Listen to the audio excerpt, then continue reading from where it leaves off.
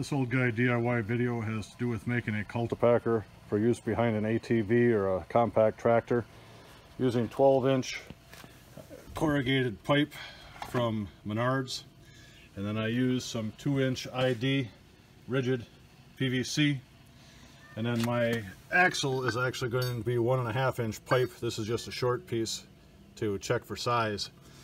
And then I take OSB. These things don't have to bear any load. They're just used to center the axle for while the concrete is drying. So I cut 4 pieces that are 11.5 inches in diameter. I put a 2.5-inch hole in the middle. Then I take one, and on the bottom side of the culvert, I leave part of this out around at least 3/4 of it. So you have to kind of pry and beat this piece of OSB into place, so that retains the thing. And then when it comes time to fill it, you flip it over. Actually, I'll use this one. So this one has the bottom in it. And then I'll take the piece of Schedule 40 or Schedule 80, whatever you choose to use, and I'll just stand that in the middle. And then I'll mix up some concrete just with a shovel and a wheelbarrow. And after I get the concrete in place, I'll take the top piece and I'll drop that over the top to center it, and then I'll just kind of push that down so it'll hold it in the center. And this operation is not going to have a bearing pack. Basically, I'm leaving the PVC to be sacrificed as the axle shaft wears it out over the course of its life.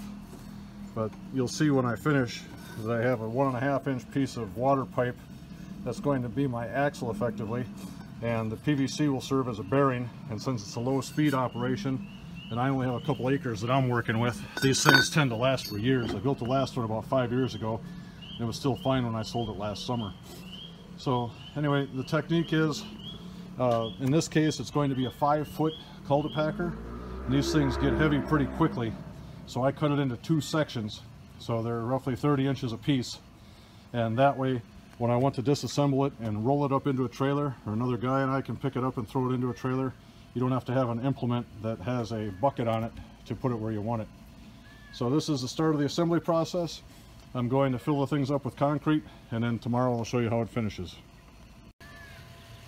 And when I prepare to fill them with concrete, I just take the thing with the disc in the bottom and I set it on a piece of OSB or plywood, just something so it's off the concrete a little bit, or the blacktop, and that'll allow some of the water and stuff to run out. But tomorrow, when it's dry, it's real easy for me to just tip the thing off and I'll just hose the blacktop off and everything's good. One other tip: when I prepare to fill it with concrete, I just put some duct tape over the end of the pipe, so as I'm throwing shovels full in there, I don't get concrete down in my pipe. So this is what the first one looks like with about 240 pounds of concrete in it. I guessed used 4 60-pound bags, and see I have a little bit left there. I'll throw it in the bottom of the other one. Now with this deal, when I was pretty close to being done, I just dumped some extra water on top so it'll work its way through and get anything that I didn't have moist enough. So I just wiped off around the edge here. Now I'm going to take this piece of OSB and I'll center the shaft, and then I'll be ready to work on the second one. So this is what the first one looks like, with the shaft centered and the cap on. Now we'll go to this one. So I'm back working on the Cultipacker today. It's been about 3 days. I'll let the concrete set up. That's what that looks like. And I decided to use a 1.25-inch shaft. So you can see there's some slop inside that 2-inch ID PVC. And what I'm doing is I took a 2x4, I cut this at 24 inches, and at 12 inches I drilled a hole through it that's 1 3/4 inches in diameter, and then I put a 1/4 carriage bolt on each side, so as I'm pulling on this thing it doesn't have a tendency to break. And what I'm going to do next is put some plywood across the corners here to support that, and then put a tongue on the thing. But with my 2 pieces, the seam is right here in the middle, so the rollers will weigh about 250 pounds a piece, so I can actually move it from this property to other properties where it'll be used. But we're just demonstrating some progress. I'll talk to you later. So I'm continuing to build the frame, I have a 48-inch piece of 2x4 that'll be the tongue.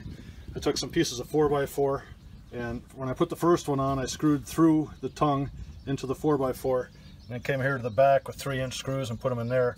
And then on the second piece, I drilled and then angled 3-inch screws in this way, and then put them on from the back. And on the corners, I glued and screwed pieces. In my case, they were 7.5 by 9 inches. So I'll give this thing some structure, so when I'm turning, it doesn't want to fight me and break. And as I said before, I put the 1/4-inch carriage bolts in on the other sides of the 1 3/4 inch holes, so the thing won't crack. Now, I built one of these years ago, and I sold it when we got rid of the property. Now I've got a place to do food plots again, so I'm making number 2. And this is just the base structure before I put on more reinforcement for the tongue. So here's the finished Cultipacker. I'm hoping if I hold here for a second, YouTube will pick this as a thumbnail for me. But I built this thing with leftover wood. I didn't want to cut any new pieces of plywood or whatever else. So you see, for my structure to take out lateral movement, I have this 2x4 that goes to the left on the top, and this one on the bottom goes to the right. And then I just took a piece of leftover 3/4 inch plywood and screwed that here in the middle. And then if we go around the thing, I glued and screwed these supports where the 1 1/4 inch pipe comes through. I drilled a 1/4 inch hole through it and just put that hitch pin in there.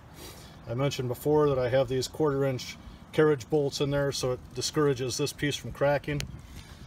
And then if we go around it, I built this kind of box frame for it so the thing wouldn't want to twist and break.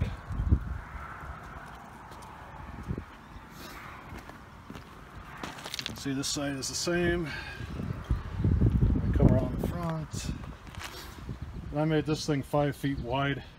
And as I mentioned in the beginning, this has 2 pieces. Right here is the seam, and that will allow me to take it off in 2 chunks that are about 250 pounds a piece. And then up here at the front of the tongue, I put another vertical 1/4 inch carriage bolt to hopefully dissuade this from cracking.